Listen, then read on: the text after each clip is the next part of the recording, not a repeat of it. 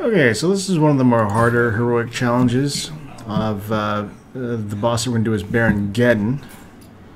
And the deck I'm going to be using is a Warlock one, as you can see on the left side, or your right side, my left, I suppose. That way? Yeah, that way. Yeah. So let's see here, where's this Warlock deck? The challenge with Baron Geddon is that he's got 100 points of damage that you need to punch through. Not only that, his hero power sets you up, and it does, I believe, 10 damage per turn, assuming you have any leftover mana. So that's a big problem, because that means you might die in about 3 turns. And we're going to use a Warlock because they have a number of ways to get rid of their minions. In this case, though, we are going to get rid of the Void Caller and the Floating Watcher, and hopefully get a fairly decent hand. Oh, no, that's not the greatest hand. It's okay.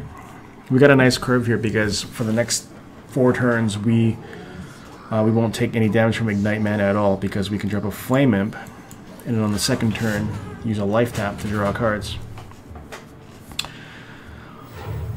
So our eventual strategy is to get out Mal'Ganis and hopefully have him live long enough so that the hero becomes immune and the like here. Let's see, I may as well draw a hero power again and pass the turn.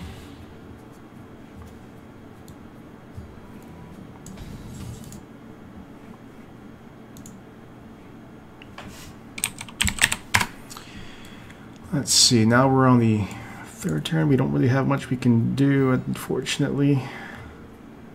There's no Shadow Bolt, there's no minion to blow up, so that means we have to drop a Gnome and use a hero power.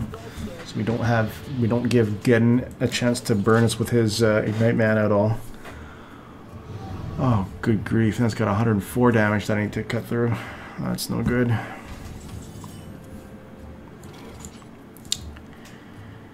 We're going to get a Void Caller out now.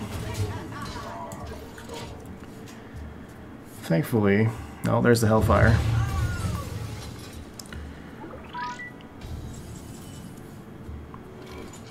Let's see here. Deal 5 damage to minion. Demon Heart's our only option. We can make it nice and big here. Make it a nice, impressive 8/6.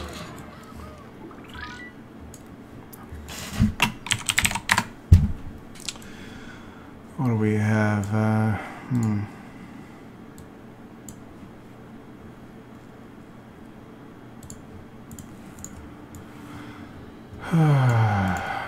Another Hellfire, lovely.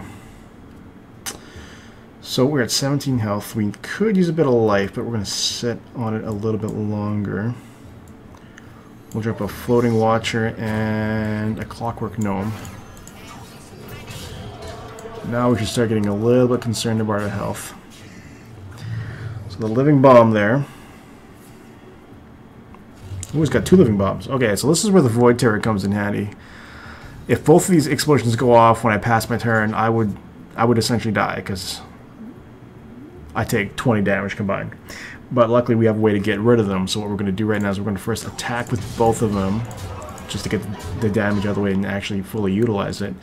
And then we're going to drop a Void Terror. So the Void Terror now has the combined attack and health of both of the minions that were sacrificed here.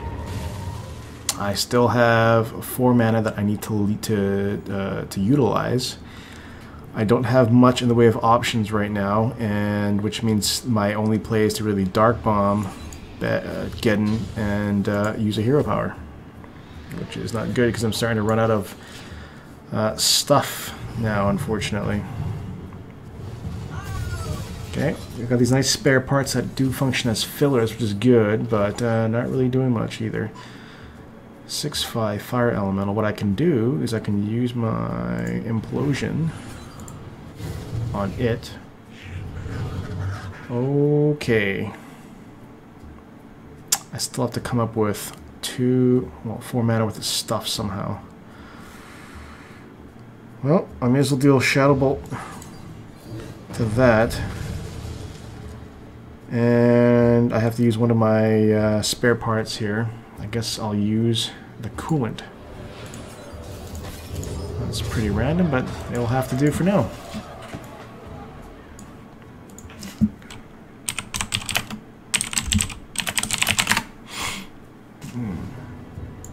A little lava shot going. Magma Rager, okay. Oh, there we go. There's what I'm looking for. So the Mal'Ganis is going to come into play now.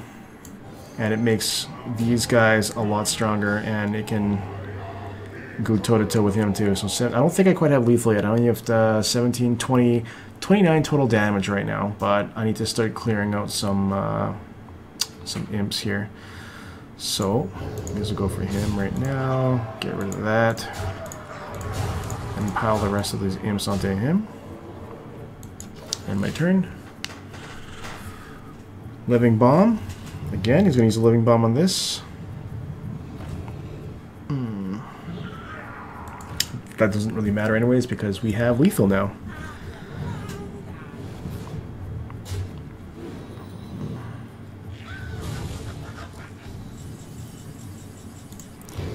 So, and that's it.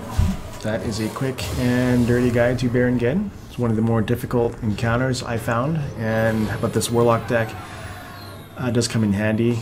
You don't absolutely need to have a Mal'Ganis, but as you can kind of tell, I didn't really need him at the end there. But having him on curb is kind of nice to have, and it does give you that extra little buffer at the end. So good luck, and have fun with the adventure. Check out the rest of our videos on the Blizzard Watch YouTube channel there. We'll have the rest of the heroic guides for the Molten Core wing.